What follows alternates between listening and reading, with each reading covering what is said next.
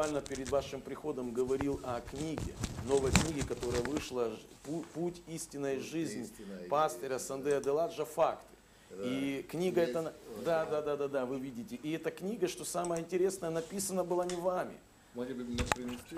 Да, Показать? может быть, да. Ну вот, Сейчас, в принципе, мы показываем ее также на экране, пастырь, и даем даже все фотографии, все тексты. Вы уже показали? Да. Тогда не надо. И вы знаете, не хочу вас ограничивать, потому что мы ждем вас уже и слова, но очень рад, что именно эта книга была написана учениками, которые оценили ваш вклад.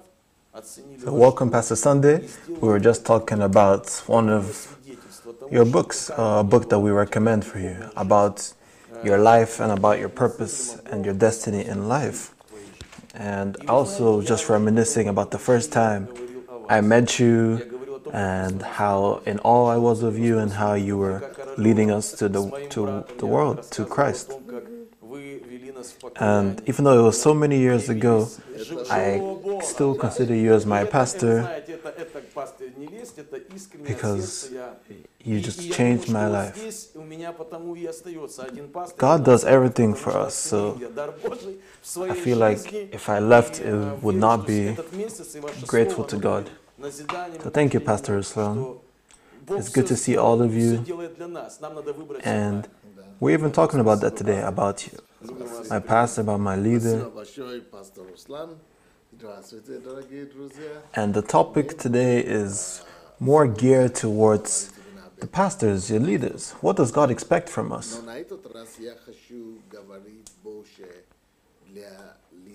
From us pastors, from us leaders in the church. That's what I want to focus on today.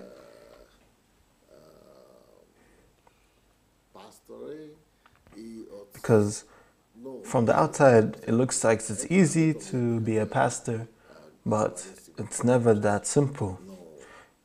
Pastors can have a good start, they can have a good track record, and at the end of the day, they end up becoming like bosses instead of leaders. So, the image of a pastor, of a leader in the kingdom of God. So the main responsibility of a pastor or a leader is to raise other pastors, leaders, fathers, and mentors. Not to control or keep people in the church or around them. And actually, when I was very much into the pastoral ministry, I had similar temptations. You want people to always be around you. And I tried actively to fight against that. I would send people out to start their own churches so that they could enter their purpose. So if you're a pastor today, you're listening to me now, you're a leader of a home group, or you're a leader in a ministry, pay attention to this. You will always have these temptations to keep people near you, not to let them go. But that is dangerous. It's dangerous because that means that these people will never enter their life purpose. It's like Pastor Ruslan told me.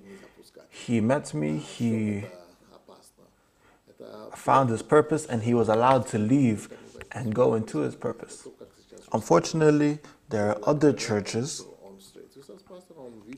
where people have repented around the same time as Pastor Sunday, and as new Christians, they were there listening in the pews, and 20 years later, they're still only in the pews.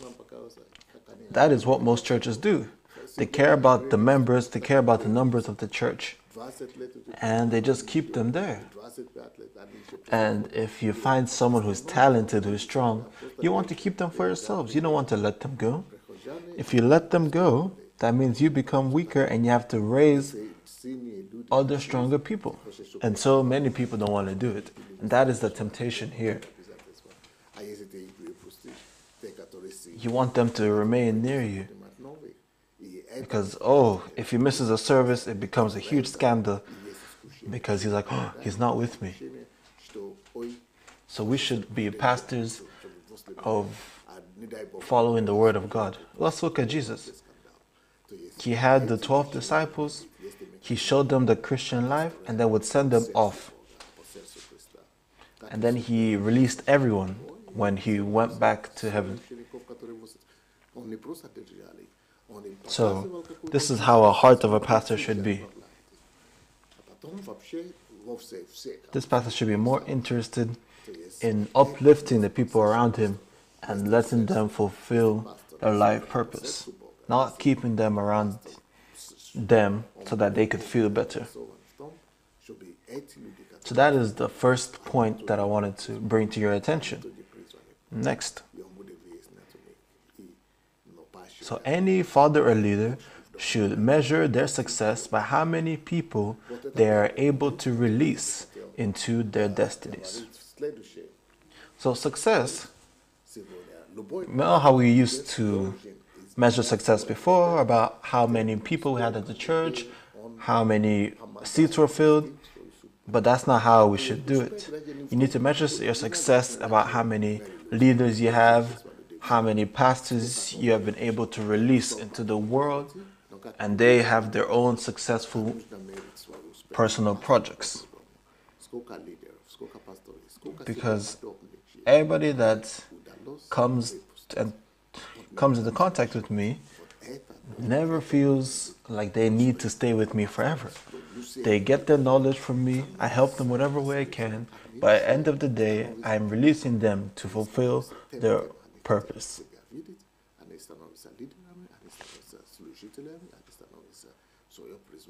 There are many different aspects of where these people could be, because there are all these mega churches, and what's the point if there are 1 million people in the church, but none of them are a personality, none of them are unique. All of them are just basically church zombies. It's much more important for your church to be full of leaders, full of individuals who love what they do and want to go out and fulfill their passion. So all the pastors of the Embassy of God, I want us to focus on this and help people to be released into their destinies, to help them become stronger, become servants to the world.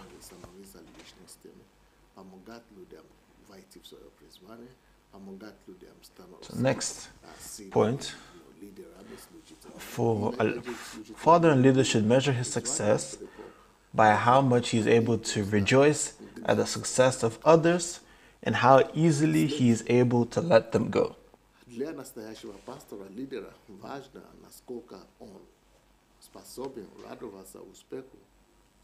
So as a pastor, since I've had lots of experience,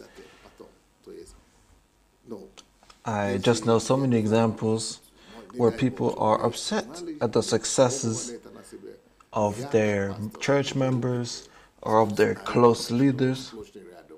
They try to pressure them into stay and they get jealous. I don't know if there are any of those in the Embassy of God, but I wouldn't be surprised because they're everywhere.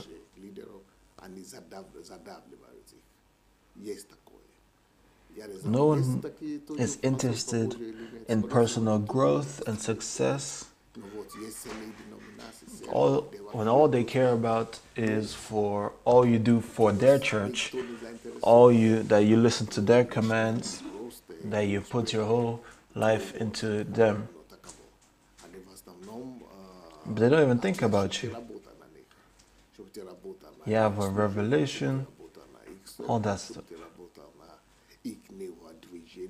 That you're still not mature, that you still need to be under my tutelage for about 10 more years, that you're not obedient yet. There are many, many excuses and reasons as to why God does this. And I assume it all comes from these selfish pastors. But if a pastor wants to live according to the heart of God, he will be happy about anything. He will be happy about any of the successes. He will be happy that he has been working, that their members have been working for something for so long, and it has come and become a success. That is how it should be. That is how pastors and leaders should be. Because even leaders of home groups, they are even more controlling than the pastors.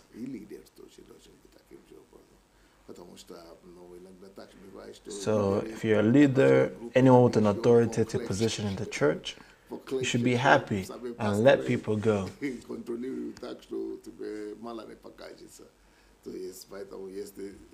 you're happy that they're grown now, that they're an adult in a spiritual sense, you should be happy to let them go.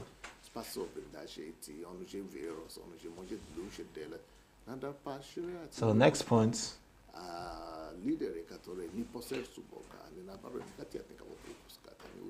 for a real leader and pastor in the church, he should measure his success by how much he makes people less dependent on him. So it's common where pastors make themselves so important that others can't do anything without him, where everything needs to go through the pastor, or no one can do anything without the advice of the pastor. Like, if you want to take out the trash, ask for permission from the pastor. If you want to print something, ask the pastor. If you want to start a home group, did the pastor allow it? If I want to bring offering, no, you need the pastor to allow it first. So if the pastor puts himself in this position where nothing is possible without him, where he makes himself irreplaceable, that's bad. Only God is irreplaceable.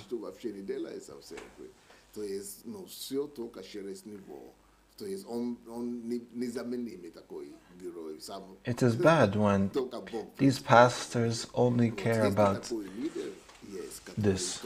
They should focus on being a help to people, but not to let the members be fully dependent on him.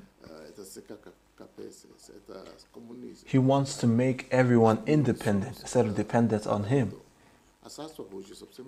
He wants the church to operate even without him. He doesn't want to be a roadblock for his church members. He wants them to only listen to God. It's only on the most important and big matters where he will put himself in.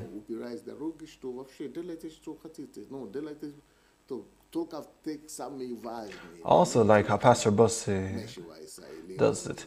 She doesn't preach there on Thursdays during our mid-service weeks. She always delegates the responsibility to other members and leaders of the church. She wants the church to understand that it's possible to run the service without her. So on Thursdays, it is the responsibility of the church to preach and to run the service. And she'll be there, yes, attending and listening. She just becomes like a church member instead of the pastor. That's just an example of how you can be a leader according to the kingdom of God. So the next point, pastor and leader should measure his success by how much his followers and mentees are able to do and accomplish without you. What they're able to do independently. So you should teach them independently. Do you see this picture here? The father is already a fisherman, but he's trying to teach the son. And now the son is holding the rod on his own. This is a good example that I want us as leaders to see. All you need to do is be the example. Once you teach them, let them do it on their own. There's no need for you to be doing all the fishing in this scenario when you have taught someone else to fish. You need to have that independence, that autonomy. All the pastor should do is try to teach him how to do it, and that's all. he does not need to be fully reliant on you. Ono się da тебе навыки, чтобы ты научился и больше не зависел от него, и не держал его за The pastor should be happy that the church members are independent of him. только без вас не могу ничего. So the next point Это не то. Надо, чтобы is a pastor, a leader, a spiritual father. что-то делать. Хорошо. Теперь следующий пункт, который я He needs to give his church members these requirements if they need it. So a true pastor will always want to help and offer his services to his church members. So number one, his timely advice. If he is a pastor, a leader, he always should be ready to give up his time to listen. Number two, resources. If the pastor is able to help provide any resources to his church members, then he should do so. Number three, financial help or guidance. If there is any opportunity to help financially or through advice, through guidance, that is what a spiritual father, a leader, a pastor should provide. Number four, help them see what they are able to do on their own, or how they can surpass the pastor himself. So if he is a true pastor, he is not scared of the successes of his church. So back home in Africa, we have a saying, Если он по-настоящему пастор, он не боится успеха свой последователей. Он говорит, давайте, вы можете больше меня в Африке, вообще-то у нас такое it goes along the lines of parent is bad when the parent does not want his kid to surpass him. So as I was growing up, they were always praying over me to surpass them, and they consider it as an embarrassment if their kids do not surpass them.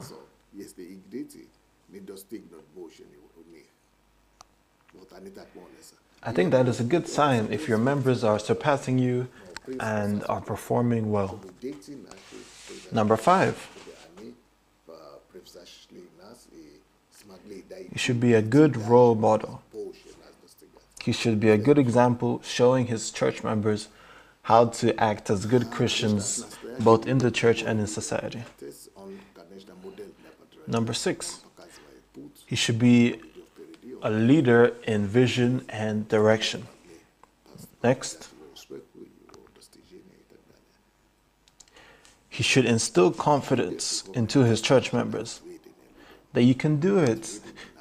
Go with faith.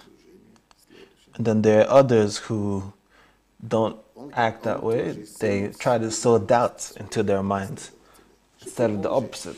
Any leader from God will always motivate you and give you confidence, not the opposite.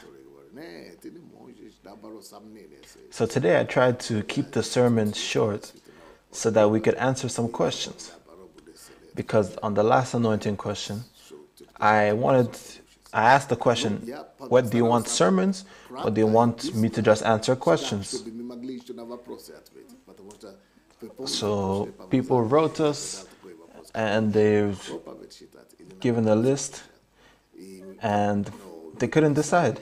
Many people wanted a sermon, many people wanted answers to questions.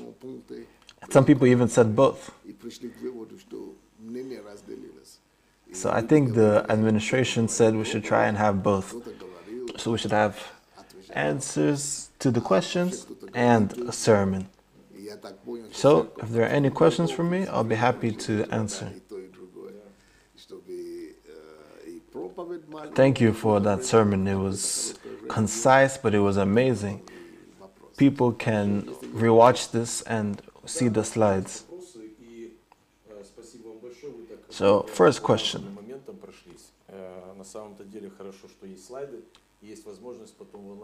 And I know that all your answers will be amazing to these questions. So question number one.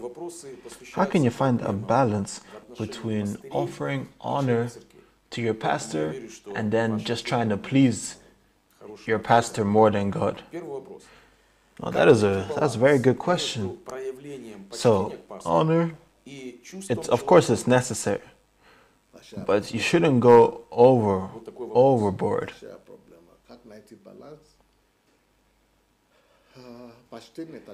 You shouldn't change who you are just to, in quotes, honor the pastor. Because if you can already see that if you think you're doing too much, that's already bad. You should just act like yourself. So I think as a pastor I should be respected, but of course I'm going to respect you too. If I am to be honored, then I will honor you too. Once it's headed in a one-way relationship, that's wrong. For example, as a pastor, I can teach you something, but I can also recognize that I can learn things from you. If I only teach you and I don't learn anything from you, if I don't listen to you, and we can't even have a conversation or come to you for professional help outside of the church, I'm not a specialist in every area. Of course, you have a job outside of the church, so I can learn from you as well. That is the type of balance that you should have. Because honor should not only be to your pastor, it should be to your friends, to everyone around you, to your neighbors.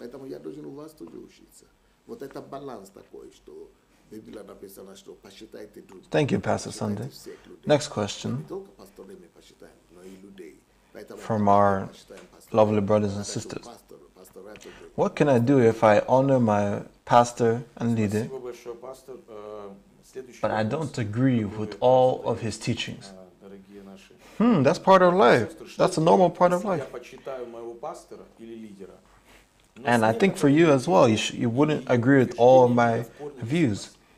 So to honor someone doesn't mean that you need to blindly believe everything that I say. I can make mistakes. I can say something wrong. You guys aren't zombies. It's only zombies who swallow everything and not listen to anyone else. They don't use their head to think. You need to turn on your head. Always have critical thinking. Not to be foolish just because you're in church. The same way as you live in your home, at your work, you're analytical there, so you shouldn't stop being analytical at the church. Don't be blind when it comes to the church just because it's full of pastors.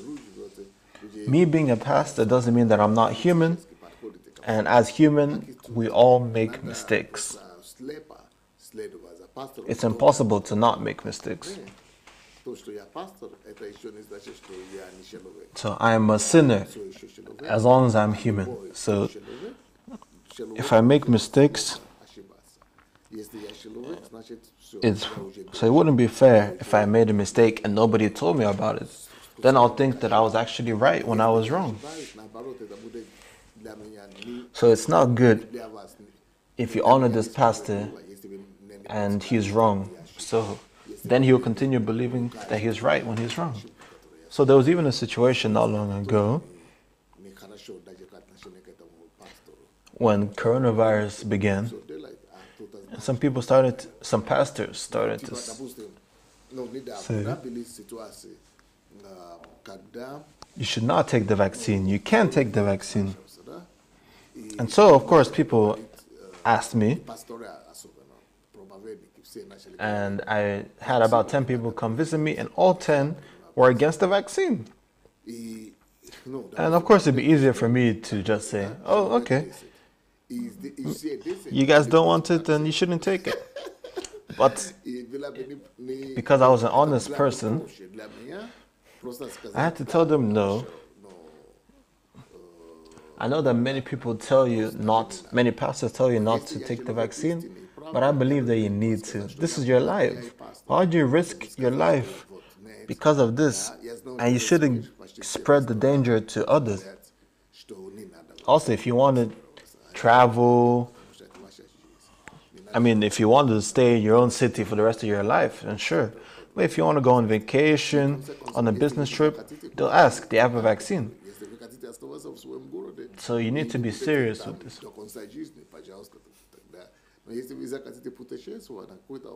And if worst case, what happens with the vaccine? You might die, but we're not scared of death. But, you know, I was actually wanted to be one of the first people in Ukraine to take the vaccine. But if I'm going to be honest, this vaccine that was brought to Ukraine, I don't trust it too much because it's come from India. It doesn't have such a clearance rate like this one that's come from India. It only has about a 50 effective rate compared to the other vaccines who have a 90% rate.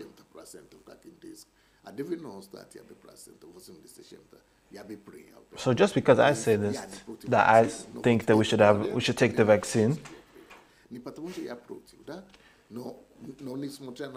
people can still have their opinion. I need to respect their opinion, of course.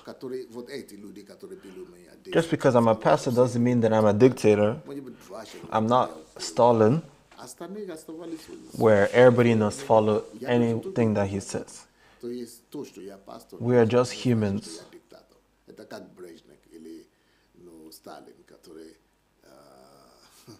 So the next question. How can you build your relationship with your pastor or leader when I struggle to build relationships with friends? So you shouldn't try too hard to just create this relationship. You should just try to be closer to the person.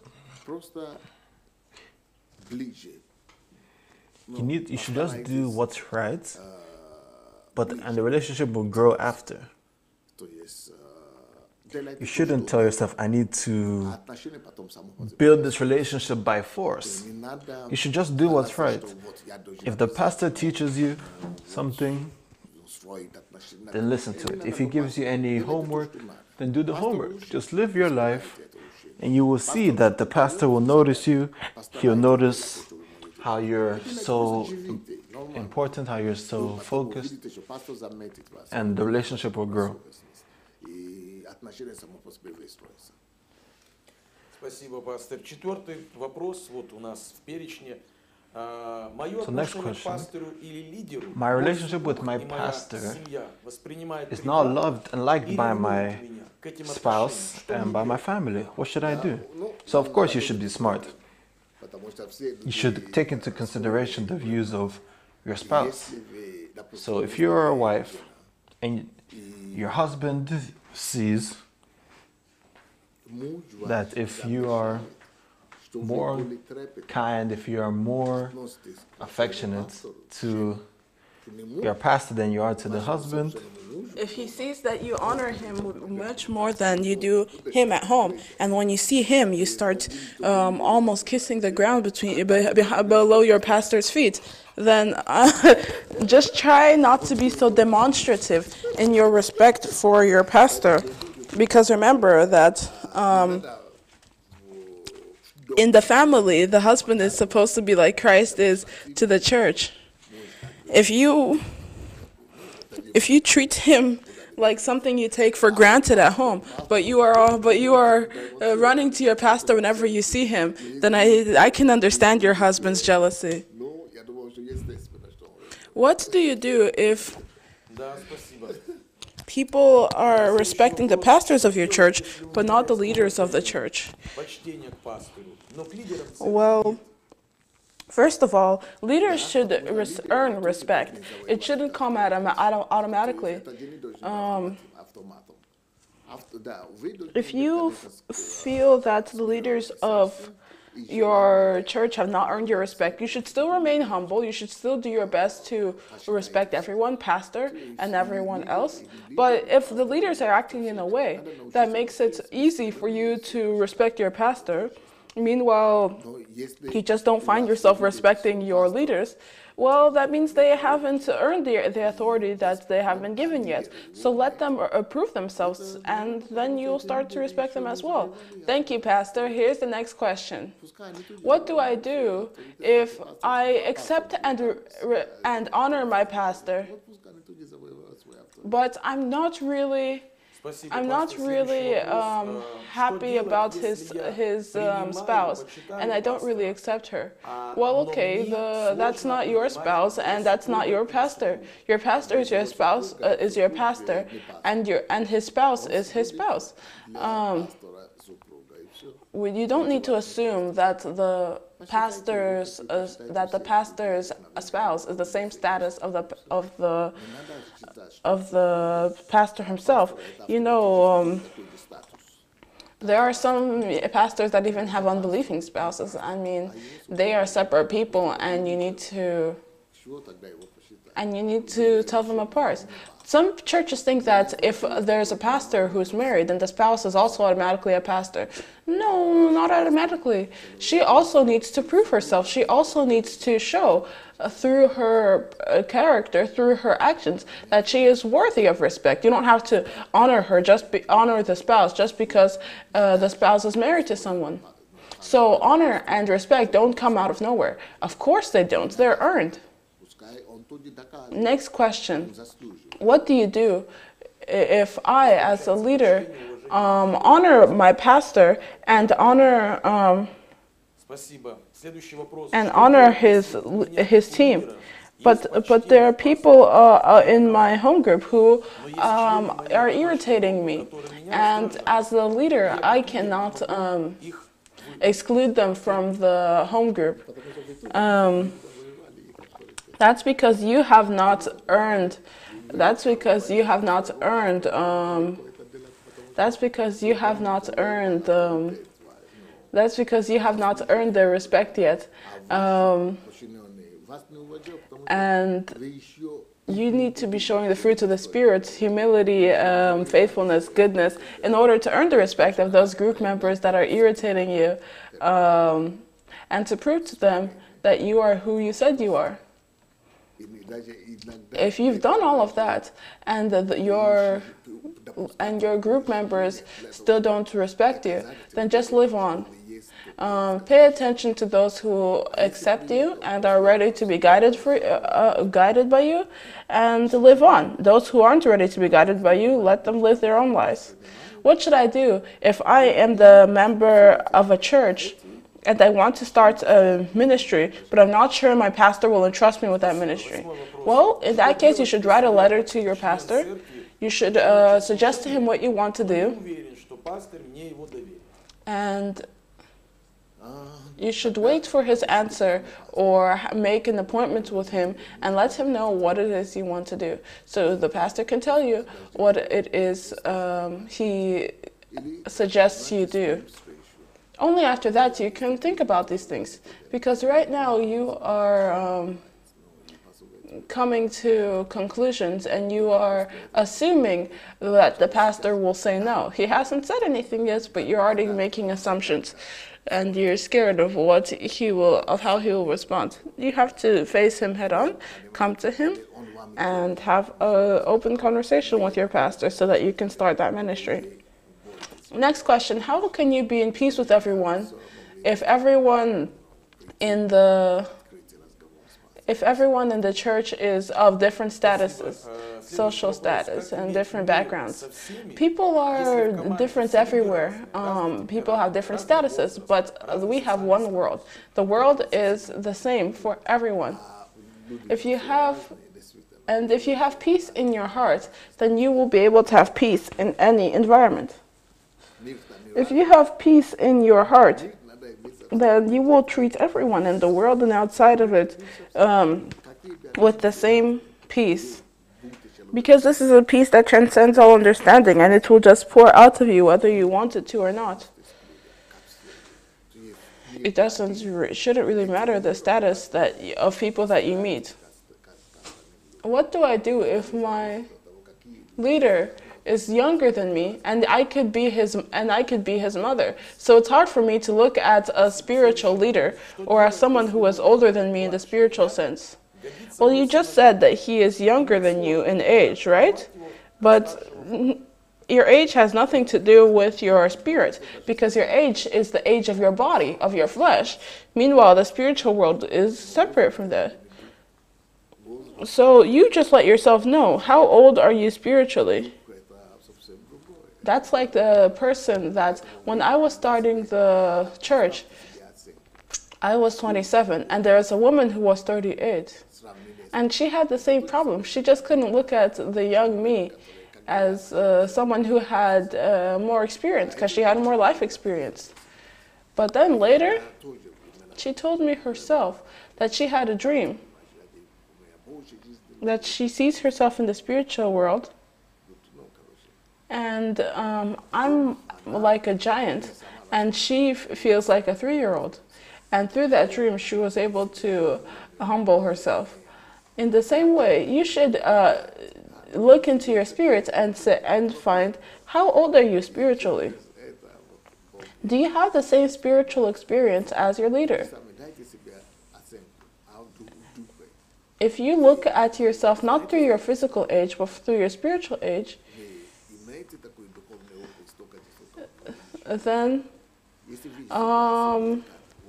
that should help you. But if you think that you are spiritually as mature as your leader, then prove it. Bear the same fruits as your leader has at his age. Then one can understand why you feel that your leader cannot surpass you. But unless you have achieved the same results as your leader, it doesn't matter how much of a giant you think of yourself. A friend, you are still spiritually a child. So just see for yourself what's your spiritual age. Next question: how do you build a relationship of trust between a leader and his team? Well, you have to read a whole book in order to understand that. I do have a book like that called Dream Team, and I suggest everyone finds it and reads it.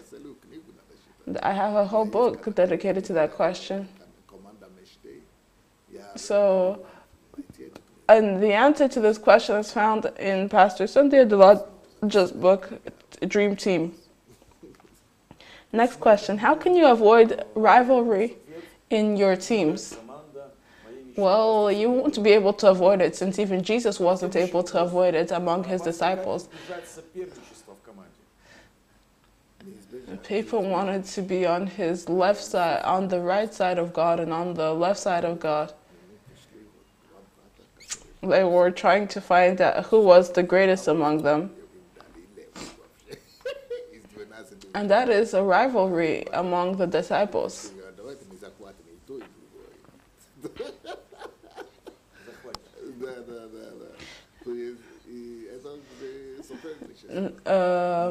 Even by reading the Gospels, we can see which disciples were rivaling each other most. There will always be rivalry, but the most important thing is that it's not destructive, and that it's not this kind of flat, prideful, and conflicting rivalry. There will always be some rivalry, but instead of letting it manifest in fights and scandals and splits, let people have healthy competition, and let people learn over time to honor people and see each other as, your neighbor as higher than you.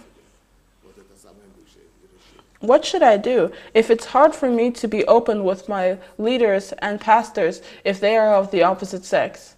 You don't have to be open with people of the opposite sex if that makes you uncomfortable. Find a leader that is of the same sex, so you don't have to change your personality. I'm not telling you to leave your church. I'm just saying find an assistant or find someone in the church that can be a spiritual mentor to you who's of the same sex. All right, next question. Why is it easy for some people to build relationships with their pastors and leaders, but for others it's a trial? Because, well, that depends on the personality that a person has. There is a word called extrovert. And the extroverted people are very happy to talk to people, and they are very naturally sociable because they gain energy from being around other people. There's also the word introvert, and introverts hold everything inside themselves, so it's not so easy to them to build outward relationships that require a lot of communications. And it drains their energy to be around a lot of people, and everyone has their own personality, everyone has their own special traits. Second of all is time. How much time have all these people spent together? If someone has known the pastor for a long time, compared to a person who has come to the church recently, of course they will have a difference in relationship. Second of all, people are in different stages of development internally. If a person has developed himself to make sure that he becomes more talkative and learns not to be shy in front of a crowd, then he will have an easier time than someone who's just starting to work on the traits holding them back. How am I supposed to respect a leader and treat them with honor without paying attention to their human side and without paying attention to their sinful side? Remember that we come to church not to gaze at other humans, and that the fact that your pastor has a human sinful side is just another reminder that you have a human sinful side. If you understand, I too am not perfect. If you see that where your leader is weak and where he sins, then you need to say, okay, let me take this example as an anti-example and say, I will not be like this. Learn from his mistakes. Learn from his weaknesses, so that you don't get tempted in the flesh like he did. We will always be sinful as long as we're here on this earth, so just use every situation in order to better yourself and correct yourself. Thank you, Pastor. The next question, if there is a member of the church that wants to discuss a very sensitive topic with the pastor in front of the whole church, would that be dishonoring to the pastor? Well, if this is a question that is concerning the whole church, then there's nothing wrong with discussing it in the assembly of the church. If you are taking a sensitive topic concerning the personal life of a pastor, well, maybe you should come up to your brother in Christ and talk to him personally.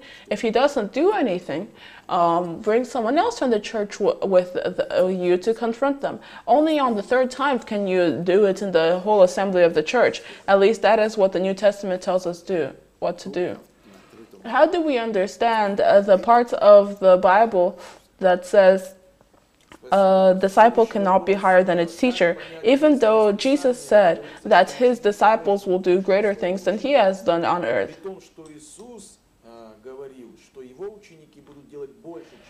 I think that Jesus said that so that his disciples wouldn't drown in pride and they think that, oh, I'm so cool, I'm the disciple of the Messiah. No, it's for people to know that there is certain limits to human development.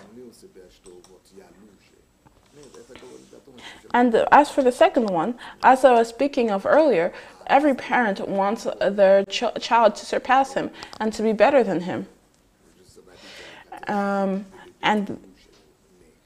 Jesus also wanted his disciples and wants all his children in order to do things greater than him. However, Jesus never said that we could become greater than him. He said, you will do greater things than I have done. Things we will do. We can never become greater than Jesus Christ. We can make bigger and greater actions, but we will never be greater than our origin, Jesus Christ. So practically, even if you achieve something more than your teacher, that doesn't mean that you should lose your honor and respect for your teacher. Right. You shouldn't think of yourself as greater than anyone else. What should I do if I trusted my leader with a secret, and then I find out that my leader mentioned this to my pastor. So I discussed it in private with him in the home group, and I heard that he discussed it with the pastor. Well, we should make sure that the conclusions are not jumped to, because there might be another way that the pastor found out. And it's very important that you come up to your leader and say, hey, what happened? What happened here? What's going on here? And he can say, hey, this is what happened. And by clearing up the possible misunderstanding, things might become a bit easier for you. All right, thank you, Pastor. Here's the next question. This is such an interactive method. It's been a long time already. This is a question for the last harvest. This is like a strategic question. It's time for the last harvest. What kind of pastor should exist during these times in order to collect and reap the final harvest during the end times? During the time of crises, during the time of cataclysms, during the final harvest, what should pastors be? What kind of pastors should there be? Pastors need to be ready for these situations, and they need to be educated. They need to be enlightened. They need to be ready to use the latest technologies, including the internet. People who know how to do live streams. People who use social media. People who have used a lot of self-education and are able to speak reach all generations. Thank you so much, Pastor. You know, the time just flew by. These were some serious questions, though, you know. Yes, these were some very deep questions, and you gave us some very, very voluminous answers. You gave us some good answers to the basic questions of being a pastor, basic questions of being a pastor, of being a leader. So I have one more question for you. Do you think, Pastor, that all of the gifts, all the spiritual gifts that are given by a pastor or a leader should not be in the exclude the gift of fatherhood? Because on your slide you talked about being like a proper father, a spiritual leader. Even when I was in Belarus and I was in the church, I remember that was my ultimate revelation, that a big part of ministry is that spiritual fatherhood. The last book of the Old Testament, Malachi, it's written that Elijah will come, as in someone in the Spirit of Christ, and will return the hearts of the fathers to their children and the hearts of the children to their fathers. So that was the prophecy about Jesus in the last verse of Malachi. And at least half of Jesus' sermons are built on the foundation of my Father and I, my Father and I, my Father in heaven. And we need to listen and we need to take that example to build a similar relationship between pastors and parishioners. So for you as a pastor, the truth about fatherhood became a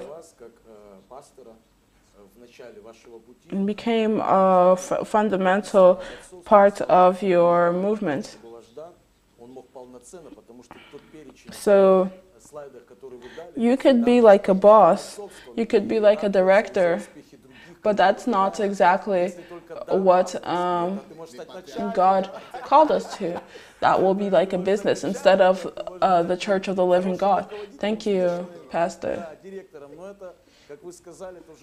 You said you wrote a book. How do I find it?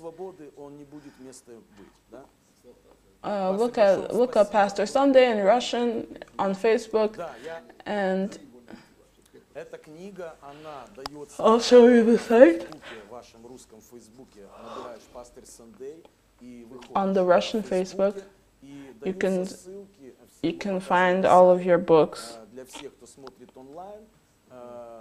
and read previews and can read your material about fatherhood and about discipleship.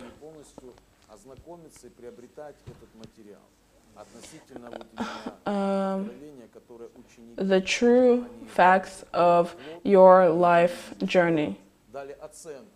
The facts of how you've influenced people's lives. And I think this book is a great testimony from the people that you've impacted themselves.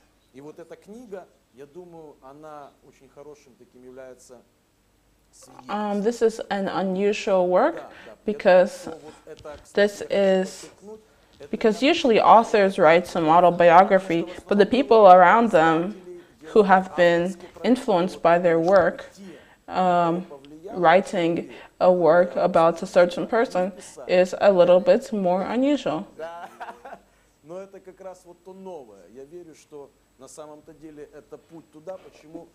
Often, people forget the importance of God's gifts because of all the information they can get from their pastor.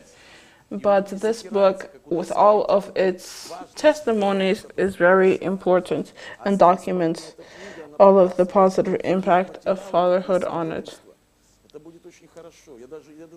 At 23, you become a pastor. You've been a pastor for 23 years. We've had a good relationship throughout that time. The Embassy of God has always been a family. And I've never felt a desire not to be in this family, despite the challenges that we may have gone through. And I also like to say in your presence that I would also like to write down my testimonies. I won't lie, I don't like to write, but it's great to see this work that's usually written when a person dies. When Miles Monroe died, you wrote about how you missed him, his friendship and discussions with Miles Monroe.